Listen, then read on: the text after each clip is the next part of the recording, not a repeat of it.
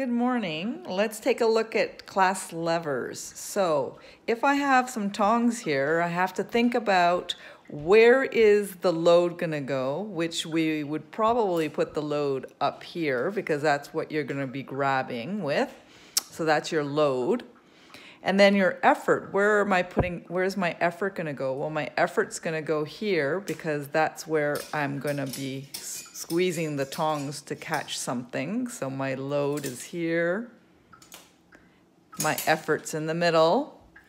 And so this is the fulcrum because this is the pivot point. So this is my F, this is my E, and this is my L. So because the effort is in the middle, this is a class 3 lever.